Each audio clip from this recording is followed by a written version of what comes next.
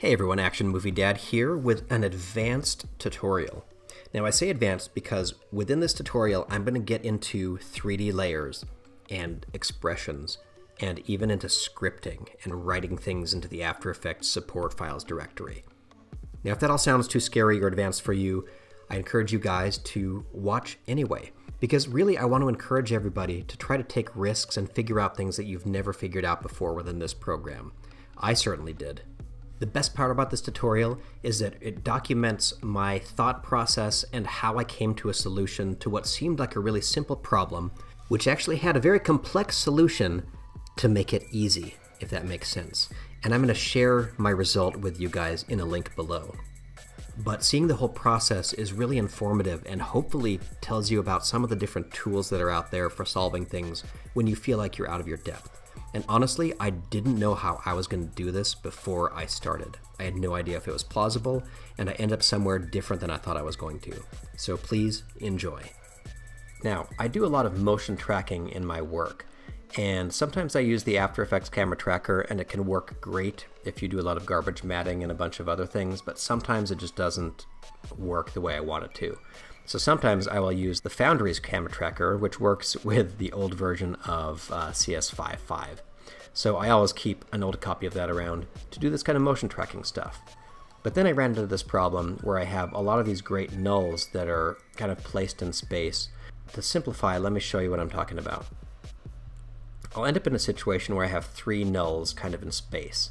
And I feel like, oh man, there's got to be a way that if I have a new solid in here, and I make it 3D, well, you'd think you should be able to like take this and kind of align it to line up with these other nulls.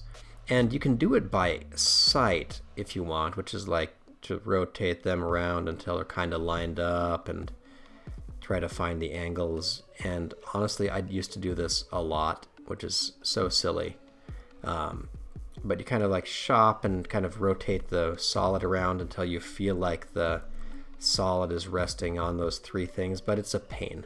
So anyway, I ended up jumping over to creativecow.net, which is a great resource.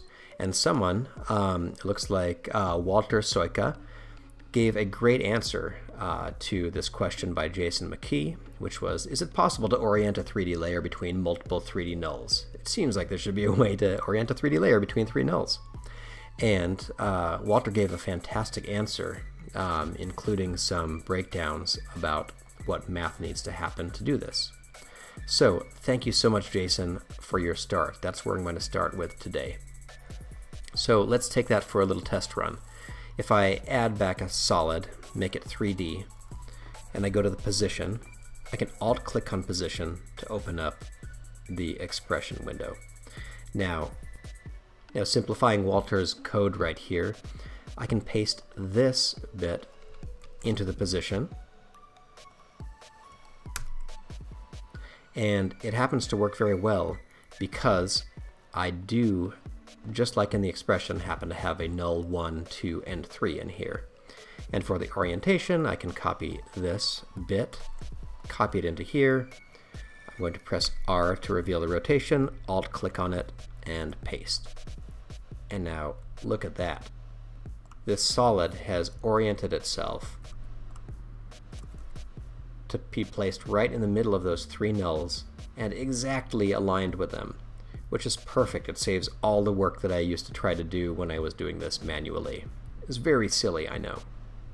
And because these are still expression linked, actually, I can grab one of these nulls, and as I rotate it around in space, you'll see that the plane actually keeps itself centered between the three points and rotated in whatever direction will touch all three of those nulls. Now, motion tracking and defining planes is the best application that I know of for this, but I feel like you could also use it for other things. So I wanted to make a slightly more functional version of this code for my purposes. I want to be able to apply it really quickly. So one way to do that, I'm going to press E twice and it'll reveal the two things that I put the expression on. If I shift select these two, I can right click and say copy expression only. And the cool thing about that is it means I could go paste it on something else if I wanted to. But I want to be able to do this workflow really quickly. So we're going to try some more code modification. So I'll pop back into this document I was working with and just find some blank area to play with some code. I'm going to paste in what I copied out of here, which is the After Effects keyframe data, and it has all of this stuff organized like that. This is the way After Effects encodes a copy or paste function. You've probably noticed this when you accidentally pasted this into like an email or something like that before. But really what it is it just says what follows is After Effects keyframe data for 8.0. And here's what follows. Under the transform position properties, we're going to add to the expression data, end of expression data. Same thing, yada, yada, yada. Very boring. But what's cool about this is if I copy this and say this was a brand new solid, I could say paste, and it copies all of the expressions, including all of that stuff, right to the right parts in here, which is great. So this is really cool when these nulls happen to be named null 1, 2, and 3.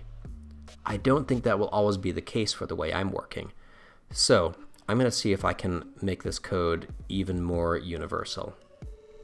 And to do that, I'm going to use something in expressioning called the index function. Now here's a really boring way to demonstrate what the index is. If I alt-click right here and add the expression index, you'll see that the opacity has become 1. And the reason it's a 1 is because the white solid is layer 1. Index, the index value is 1. If I drag it down 1, now it's 2, now it's 3, now it's 4, now it's 5. You can use this for a lot of really cool expressions, especially when you want to link up a bunch of things or add a time delay or something like that to things you're using. Or you just want to be able to duplicate a whole bunch of the same thing but get different values. So for example, if I duplicate this a whole bunch of times and then reveal their opacities, they're all different, even though they just have one expression on their opacity index. So how am I going to use that here? This is my plan. Here in the code, it really specifically calls out this comp layer, and then it says null 1. Now that's a really specific layer, and it means that the expression will be broken if there aren't 3 nulls called this. So I can't always use this. I have to remodify these names every time. But I could do something like this. I'll say I equals index. That means whatever layer I paste that on, it's going to use the variable I to represent whatever layer number I'm on. So I'm going to then say, let's define P1 by this comp layer I plus 1. And let's say for this one, we'll say I plus 2. And for this one, we'll say I plus 3. Now what that means is whatever I comes up as, that means that's the value of this layer, and the next 3 things come from the layer below it, the layer below that, and the layer below that. So for example, if I create a new solid and put it right here, its index value is 2, and the index value of the next 3 nulls are 3, 4, and 5. So if I copy this section right here and paste it into the orientation as well, I can now copy my whole clipboard data and say I had a new solid. I could put it right here above these 3 nulls, whichever are the next 3 nulls, make it 3D, and when I paste that data, it automatically aligns. Super.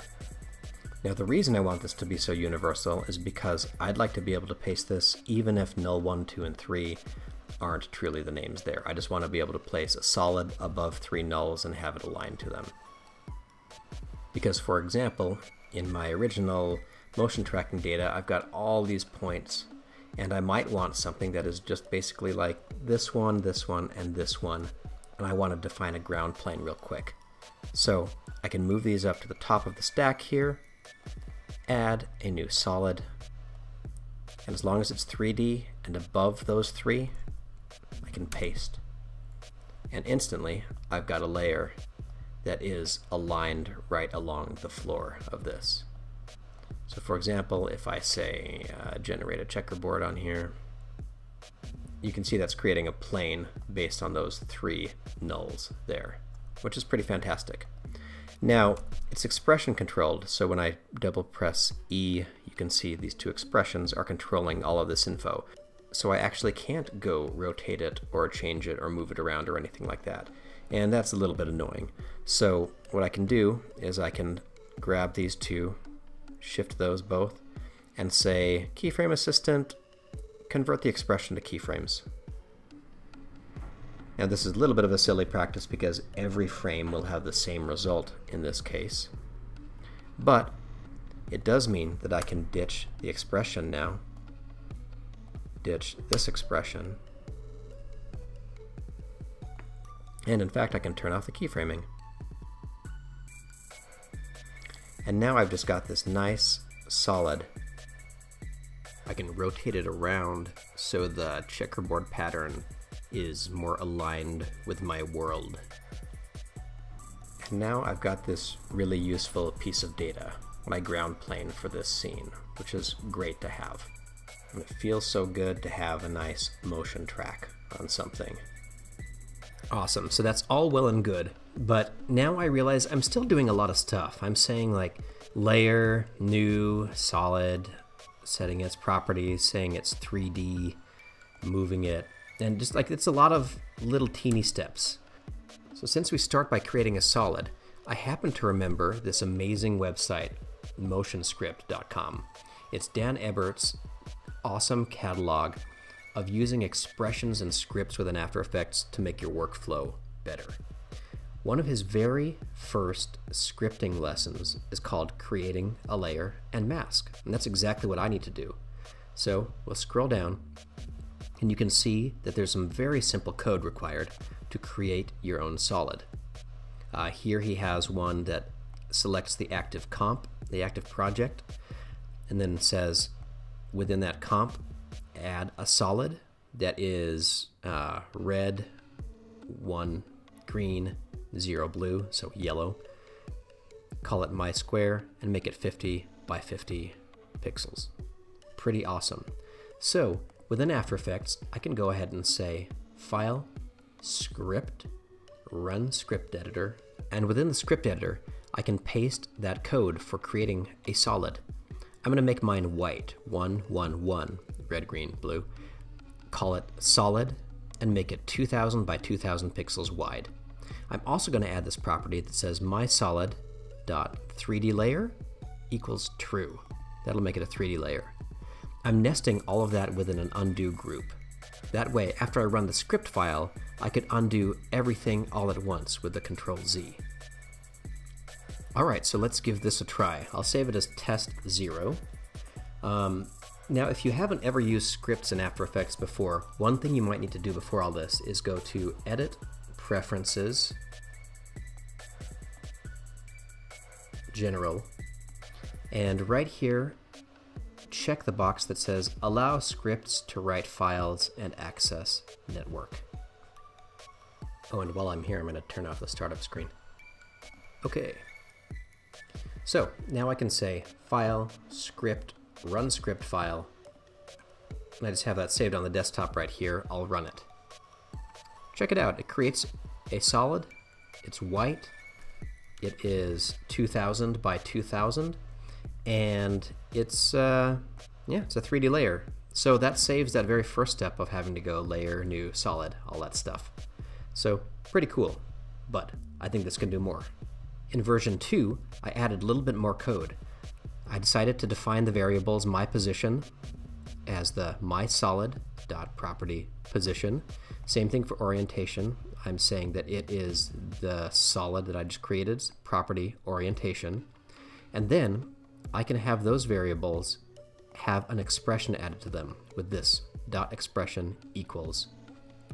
And then I'm just pasting in all of this code from my earlier work to the position, and all of this code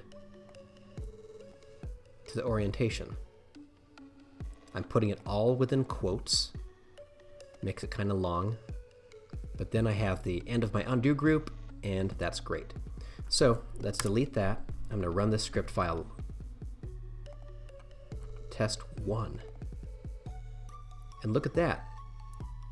It created the solid, and if I press P, Shift R, it reveals that an expression is being used to drive where this solid is.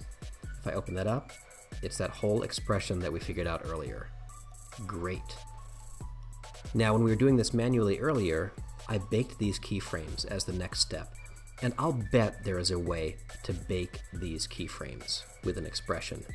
So, we'll jump over to Creative Cow, where there are people who know more than I do, and type bake expression. And when I searched for this, I found this quick and dirty expression baker, a post by Brian Woods. And if I read the entire thread, they got to a really great solution down here at the bottom. It's marked as the solution, and it's a function, convert expression to value. It's pretty great. It has some variables and some if-then statements up at front to double check that there are expressions in the first place, and how to evaluate them over time, how many keyframes there are going to be. And then at the bottom here, I'll just copy this all into the expression editor. If I paste it down here, it looks like down at the bottom, it tries to convert the expression to value of the position, the anchor point, rotation, scale, and opacity. Now, I happen to just be using a couple of these properties. I'm using the position, and I'm using the orientation. I'm not actually using these values, so I'm just going to kill those. And I see that there's a secondary ungroup nested within here. I don't need that either. Now, once that's all cleaned up, it looks like this. Beautiful piece of code. So if I jump back into my sample and I say file script, and let's run that test2 script file, look at that. It went ahead and created that solid. Now if I press P to reveal the position, and then Shift R to reveal the orientation, it looks like these values have been baked right to its actual initial state. And I can see the drop down because it has preserved the expression down here, and it turned it off. That's the disable expression thing right here. Now it's possible you might want these in case you do something like happen to move this null for some reason, and then you want to realign it by enabling them again. But I don't think I'm ever going to use it that way. These nulls are usually pretty fixed in my book. So let me just undo through creating that solid and everything. And I remember that earlier I was able to add an expression up here for the orientation and position like this. So perhaps down here at the bottom, I can say something like my position dot expression equals quote quote nothing. And in the same thing here, my orientation dot expression equals quote quote nothing, semicolon. All right, so let's save this and try that again. File, script, recent files, test2. Okay, it appeared. Let's press P and then Shift R. Look at that. It's created a solid that's 3D. It's aligned to these three nulls, and then it killed all of the expression data in here, so that's just how it comes in. From that point, if we use the gizmos to translate that, it'll always keep it basically within that same plane, coplanar. That's not the right way to use that word, but in any case, this is awesome. This has done all of those steps that I wanted it to do before. Now, I realized something kind of annoying. Usually this composition started off like this, with a camera at top, and I decided to run that script, and here's what happened. It looks like it's totally flat, and that's because down here, the solid used the camera as its first point of reference, and then it used these two nulls to align itself. And that's because the solid has to be created directly above the three nulls it's using. And normally in After Effects, when you have a layer selected, and you say layer new solid blah, it creates it right above the layer that was selected. But when you run a script, it's starting fresh and it always creates the solid way up top. Now, I could always make sure to drag these up to the top, but really I'd rather be able to select the layer that's the top of these three and then run my script, no matter where it is in the layer stack, in case there are hundreds of nulls from motion tracking or something. I did not know how to do this, so I reached out to people who know more than I do.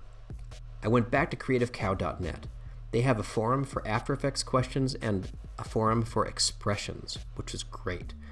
So just a few days ago, I posted my problem. I have a layer selected in my project. I want to create a solid directly above it in the layer stack. I then explained some more about my problem and where I got some of the existing code that I was using. And then just half a day later, I got a response from James Ronan, right here. He says to try using the .moveBefore method. I wasn't familiar with this, but he was kind enough to provide some sample code to try within mine. So now adapting some of this code into my code resulted in this final create aligned solid code. It's a lot of text. It's a lot of crazy stuff.